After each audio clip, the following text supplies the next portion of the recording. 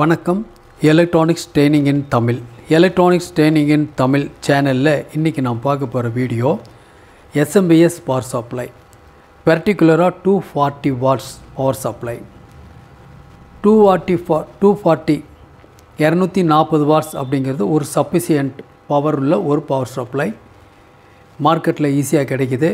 ஒருவேளை யாருக்கா தேவைப்பட்டால் கூட எங்கிட்ட வாங்கிக்கலாம். இந்த பவர் சப்ளை மூலிமா நிறைய எலக்ட்ரானிக்ஸ் சம்மந்தப்பட்ட லோடு இணைக்கலாம். குறிப்பாக கிளாஸ் டி ஆம்பிளிஃபயருக்கு கொடுக்கலாம்.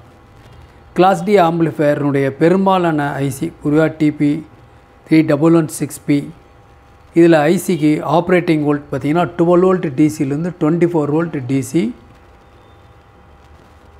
3 ஆம்பியர் கொடுக்கலாம். நல்ல குவாலிட்டி வரும். 10 ஆம்பியர் கொடுக்கலாம். இந்த பவர் சப்ளை மேக்ஸிமம் எவ்வளோ ஆம்பியர் அதிகமாக இருக்கோ அந்தளவுக்கு அந்த ஐசி முழு வீச்சோட 100% பெர்ஃபார்மன்ஸோடு ஒர்க் பண்ணோம். கிளாஸ் டி பற்றி சொல்லியிருக்கேன் உங்களுக்கு. இந்த கிளாஸ் டி ஆம்பிளிஃபயரில் இருக்கக்கூடிய பவர் ஆம்பிளிஃபயர் ஐசி அவ்வளோவா ஹீட் ஆகாது. நல்ல குவாலிட்டி இருக்கும். ஓவரால் ஃப்ரீக்வன்சி ரெஸ்பான்ஸ் இருக்கும். கரண்ட் டேக்கன் கம்மி, ரொம்ப முக்கியம் அதுதான். அதனால் ஹீட் ஆகாது மெயின். இந்த SMPS பவர் சப்ளை யூஸ் பண்ணுறதுனால இன்புட் ஏசி வோல்ட் கூடி குறைஞ்சாலும் அவுட்புட்டில் கான்ஸ்டன்ட் வோல்ட் வரும். உங்களுக்கு தெரியும். ஒவ்வொரு நாளும் எலக்ட்ரானிக் சம்மந்தப்பட்ட வீடியோஸ்லாம் உங்களுக்கு அப்லோட் பண்ணிகிட்ருக்கோம். குறிப்பாக இப்போ நான் பார்த்துட்டு power supply different model SMPS பார்த்துட்ருக்கோம்.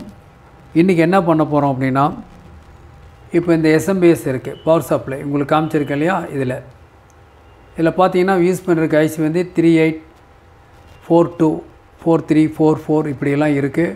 2842 எல்லாமே ஈக்குவலண்ட். இந்த ஐசி எல்லாமே பெரும்பாலும் SMPSல நிறைய type of pulse width modulator IC use பண்ணியிருக்காங்க.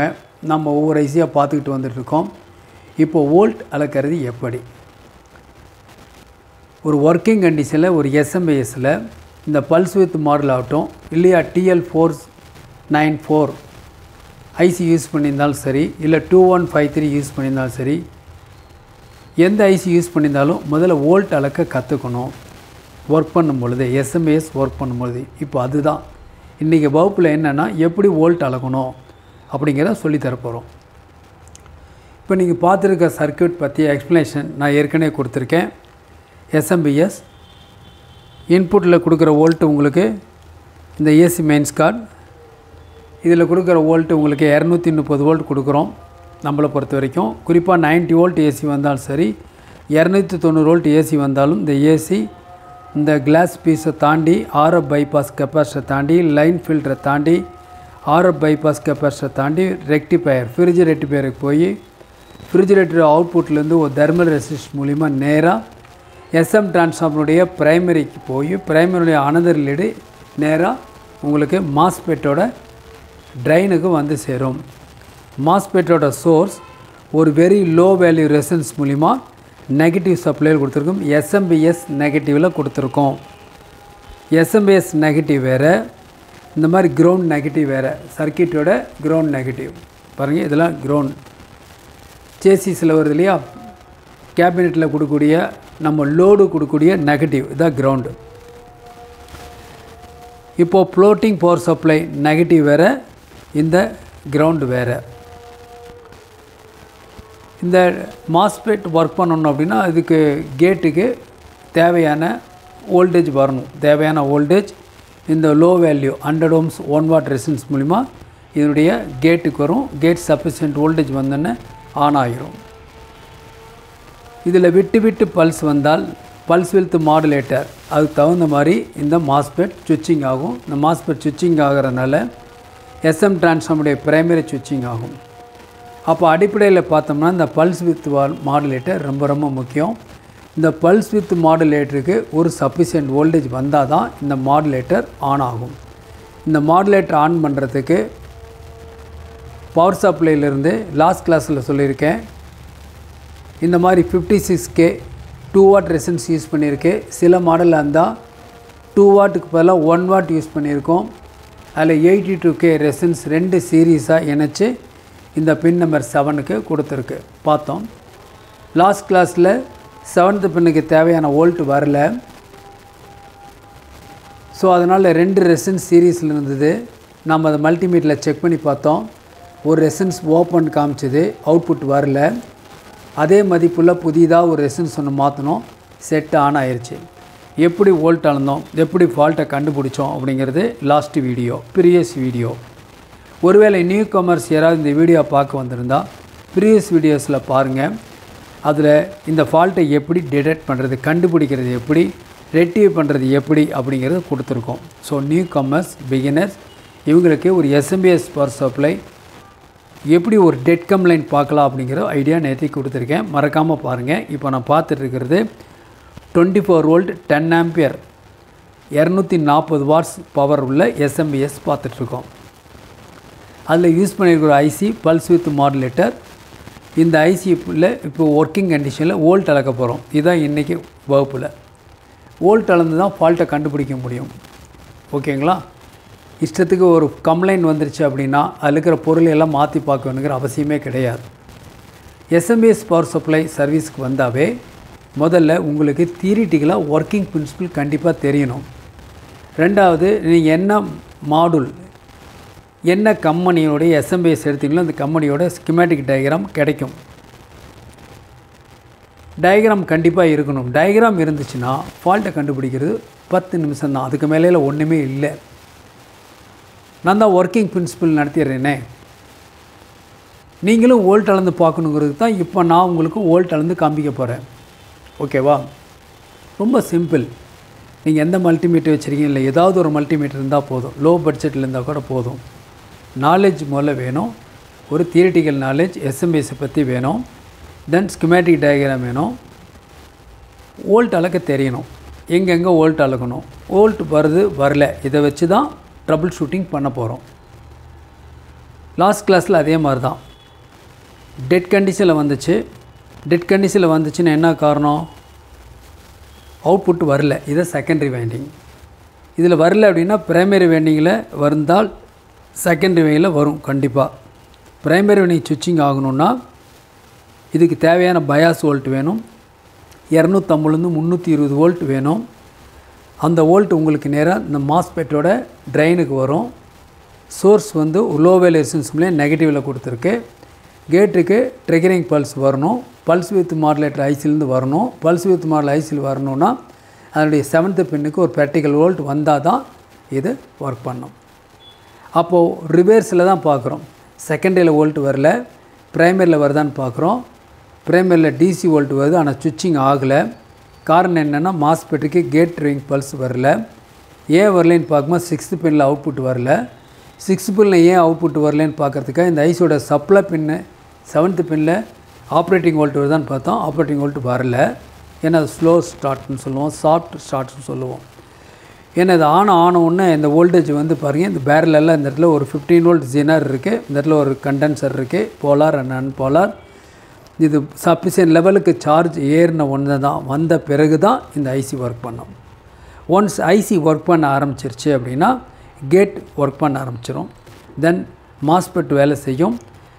ப்ரைமரி சுவிட்சிங் ஆகும். சுவிட்சிங் ஆகும்போது ஆக்சிலைல் வைண்டிங்கில் ப்ரொடியூஸ் ஆகிற DC வோல்டேஜ் இந்த டயோடு மூலிமா ஏசி டயோடு டிசியாக மாறி மறுபடி 7th பின்னுக்கு வந்துடும்.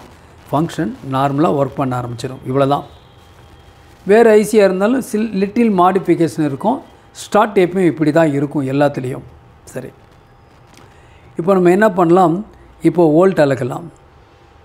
இப்போ வோல்ட் அளக்கணும் அப்படின்னு சொன்னால் நான் ஏற்கனவே சொல்லியிருக்கேன். நெகட்டிவில் பார்த்தீங்கன்னா சேசிஸ் நெகட்டிவ் ஒன்று இருக்குது. இந்த சேசிஸ் நெகட்டிவ் இன்னொன்று வந்து SMPS ஃப்ளோட்டிங் கிரவுண்ட் சொல்லுவோம். சர்க்கியூட்டுக்கு தான் நெகட்டிவ் ஒழிய நமக்கு நெகட்டிவ் கிடையாது. அதனால் ஒர்க்கிங் கண்டிஷனில் இந்த நெகட்டிவ் பாயிண்டில் நீங்கள் கையில் தொட்டு பார்த்தா கூட சிவியராக ஷாக் அடிக்கும். ஸோ முடிஞ்ச அளவுக்கு ஐசோலேட் பண்ணிக்கோங்க. நீங்கள் ஒர்க் பண்ணுறதுல ஷூ ஆர் செப்பல் யூஸ் பண்ணிக்கோங்க. ஸ்டாண்ட் ஈஸி பொசிஷனில் சர்வீஸ் பண்ணுங்கள். கப் சேரில் உட்காந்துட்டு சர்வீஸ் பண்ணாதீங்க. ஷாக் அடிக்க வாய்ப்பு இருக்கும். ப்ரிகாஷனரி என்னென்ன பண்ணணும்னு தெரிஞ்சு வச்சுங்க, நல்லது. இப்போ நம்ம ஒரு இந்த சர்க்கியூட் போர்டில் எப்படி வோல்ட் அளக்கிறது அப்படின்னு பார்க்க போகிறோம். ஓகே, பார்க்கலாமா? இப்போ பார்க்கலாம். இப்போ பாருங்கள், இப்போ ஒரு SMPS மாடல் நான் பவர் ஆன் பண்ணுறேன். இப்போ பார்க்கலாம். பவர் ஆன் பண்ண இப்போ லோடு ஒர்க் பண்ணிகிட்ருக்கு.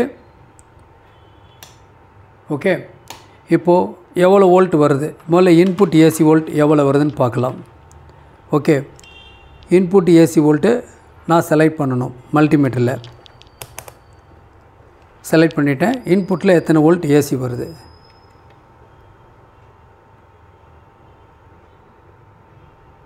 228 வோல்ட் ஏசி வருது.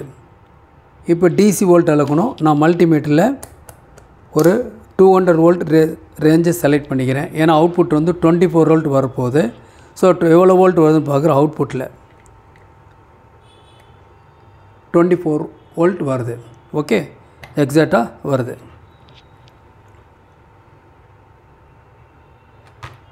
ஓகே, இப்போது ஐசியில் எப்படி வோல்ட் அளக்கிறது அப்படிங்கிறத பார்க்க போகிறோம். ஓகே, எலக்ட்ரானிக்ஸ் ட்ரைனிங் இன் தமிழ், எலக்ட்ரானிக்ஸ் ட்ரைனிங் இன் தமிழ் சேனல் மூலிமா ஒவ்வொரு நாளும் ஒவ்வொரு வீடியோ, ஒரு யூஸ்ஃபுல் வீடியோ, பர்டிகுலராக இப்போ நடத்திருக்கு எஸ்எம்பிஎஸ் பற்றி இவ்வளோ கிளாஸஸ் வந்துட்டுருக்கு.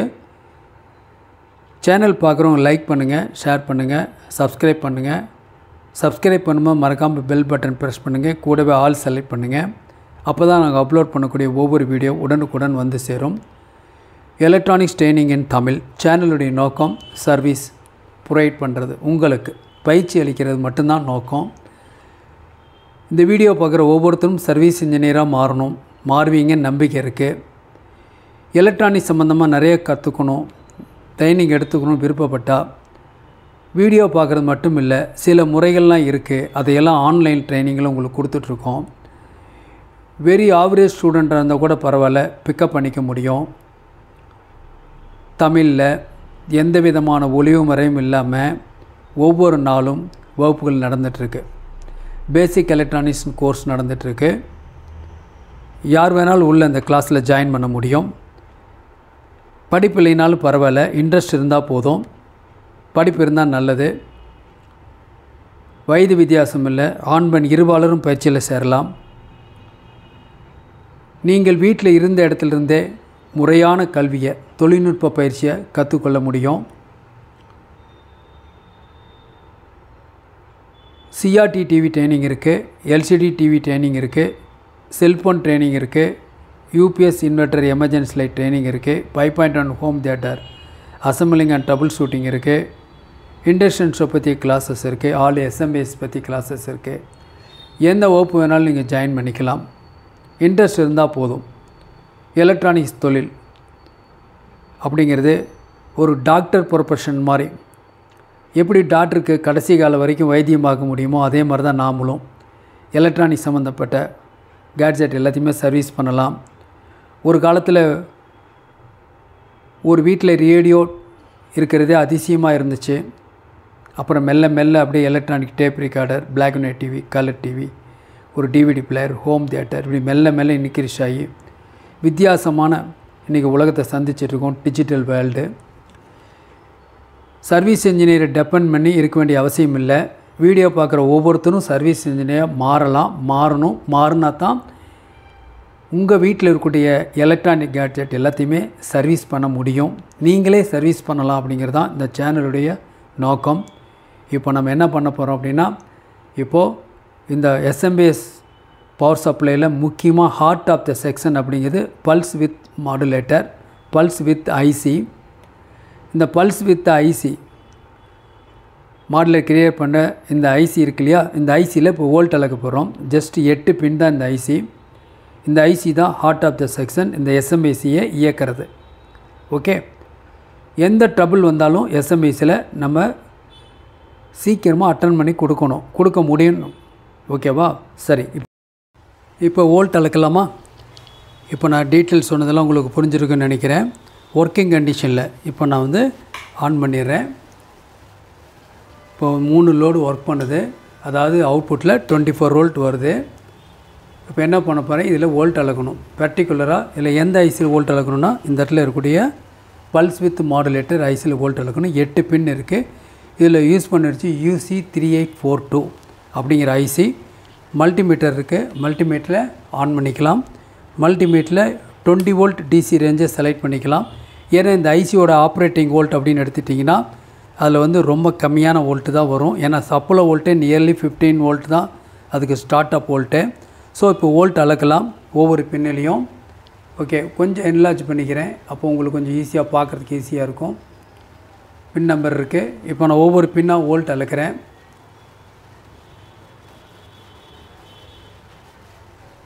இப்போது 1வது பின்னில் வோல்ட் அளக்கிறேன். 1வது பின்னில் 1.6 வோல்ட். தென் 2வது பாயிண்டில் 0 வோல்ட்.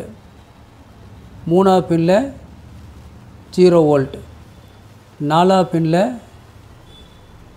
1.95 வோல்ட். 5வது பின் வந்து கிரவுண்டு. ஸோ அதில் எந்த வோல்ட்டும் வராது.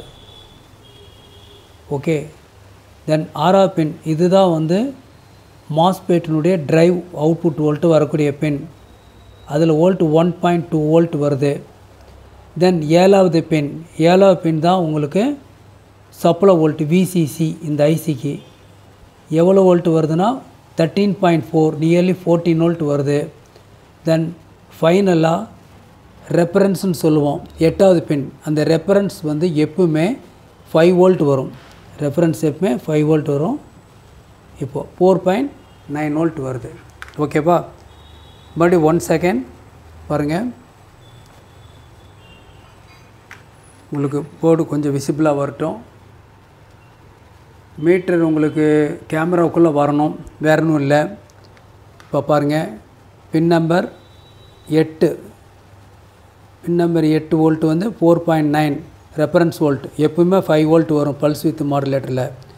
தென் சப்ளை வோல்ட்டு 14 வோல்ட், நியர்லி 13.3 வருது. தென் பின் நம்பர் 6, இதுதான் வந்து gate drive signal out, 1.2 volt. தென் பின் நம்பர் 5 கிரவுண்ட் பின், எல்லாம் நெகட்டிவ் வோல்ட்டு தான் வரும். பின் நம்பர் 4 நான் ரிவர்ஸில் இருந்தேன். பின் நம்பர் 4 1.9 வோல்ட்டு. அதுதான் வந்து டிசைட் பண்ணும் timing, capacitor and resistor. Bin number 3 0 volt. Bin number 2 அதுவும் 0 வோல்ட். பின் நம்பர் 1 1.6 வோல்ட், 1.6 அரௌண்ட். ஓகே, இவ்வளோ தான் வோல்ட். இந்த மாதிரி தான் நம்ம வோல்ட் பல்ஸ் வித் மாடுலேட்டில் வோல்ட் அளக்கணும். இந்த மாதிரி வோல்ட் அளக்கிறது மூலிமா எந்த ஒரு கம்ப்ளைண்ட் வந்தாலும் நம்ம ரெடி பண்ணிடலாம். உதாரணமாக இப்போ எடுத்த வோல்ட்டெல்லாம் இதில் சார்ட்டில் இதில் வச்சுருக்கேன்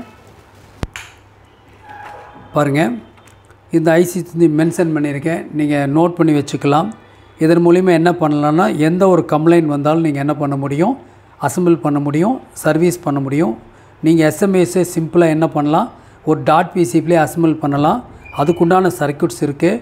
ஏன்னா மார்க்கெட்டில் ஒரு மாடுல் அப்படின்னு கேட்டால் ஒவ்வொன்றும் ஒரு மாடுல் ரேட்டு ஒவ்வொரு கம்பெனி இருக்குது. சேம் டயக்ராம், சேம் பிசிபி தான் இருக்குது. நியர்லி 900 ருபீஸில் ஒரு மாடுல் இருக்குது. அதே சேம் மாடுல் 1500, ஆன்லைனில் பர்ச்சேஸ் பண்ணோம்னா 1800, இப்படியெல்லாம் நிறையா இருக்குது. ஸோ என்ன பண்ணலாம், நாமளே எஸ்எம்எஸ் சிம்பிளாக அசம்பிள் பண்ண முடியும். அதுக்குண்டான சர்க்யூட் டயக்ராம் சிம்பிளாக அடுத்து வர வீடியோவில் உங்களுக்கு கொடுக்குறேன். நாளைக்கு இன்னொரு கான்செப்டோட இன்னொரு வீடியோ பார்க்கலாம். ஓகேங்களா? தேங்க்ஸ் ஃபார் வாட்சிங் திஸ் வீடியோ.